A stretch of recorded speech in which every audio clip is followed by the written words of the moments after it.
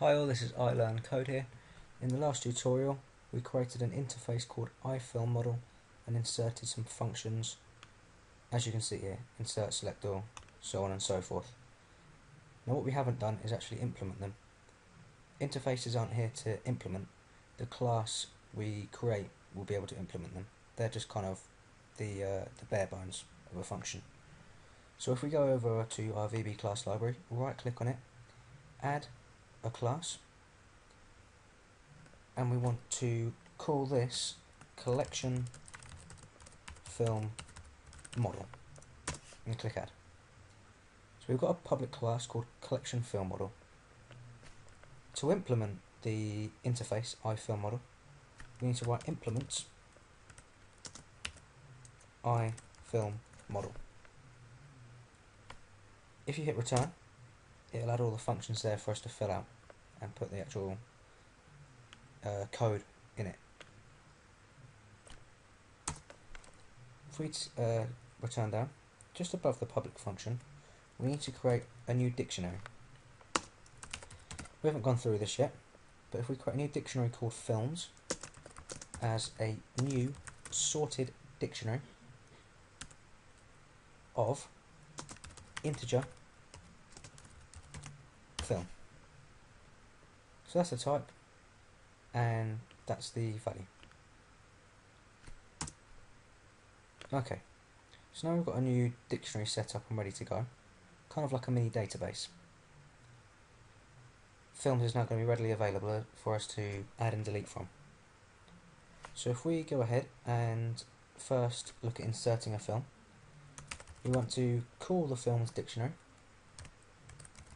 and add the film ID.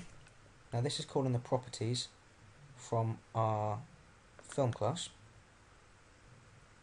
If we go to the top again, all of these, genre, ID, so on and so forth. Go back to our collection film model. So film.id, film, comma film, close brackets. We want to return a film ID, and that's the insert function. If we next head down to update, and we want to type if, remember our if statement from before, if open bracket films contains value,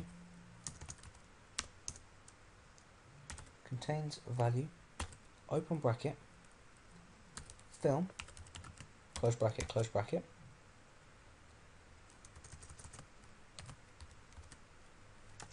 then return true. Hit enter, end if, return false.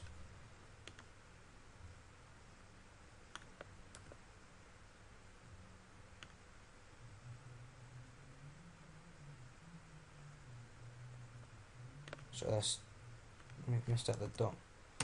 Film dot contains value film, then return true. So basically it's just going to be looking to see if a film already exists. If it does, then return true as a boolean. If it doesn't, then do nothing. If we go ahead and head over to our delete function, if, and then another if statement, if films dot contains value, if it contains film, then return, then films dot remove that film in question dot ID. So remember, film isn't actually the instance of that film, because that, if we look in class 1, the actual instance of it is films.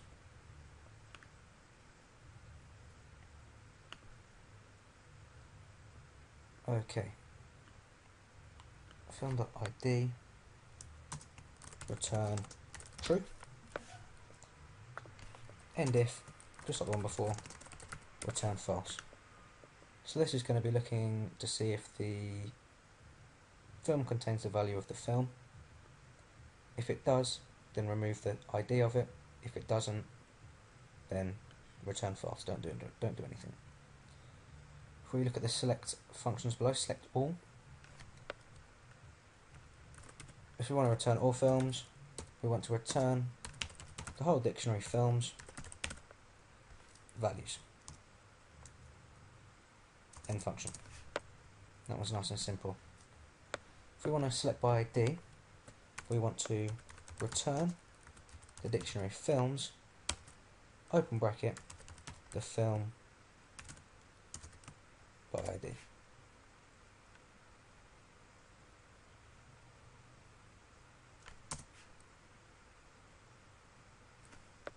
Film ID. Finally, select by title. This one's a little bit longer because it involves searching text as a string. If we create a new matching films list, so dim matching films as new list, you can see in the IntelliSense it's got list of T, list of objects, so we want it to be a list of film, list of space film, close brackets, next line, for each, so this is a for each loop, KV, it's a new value called KV, as a key value pair, you can see the IntelliSense here as well, key value pair of T key and T value. The key is going to be of type integer and the value is going to be film. And we want to look up that, you can see it's already completing it for us in the dictionary films. If the KV, which is we've already associated as a key value pair, if the value of which the title of which if it contains the search text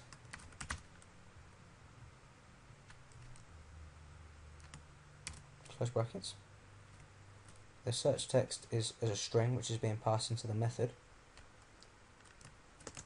then matching films, which we've created here, is a new list which we're populating inside the method. Matching films dot add the key value pair value, close brackets, come out, end if, come out, next, already been written for us. We've always got to return something. We want to return the list matching films.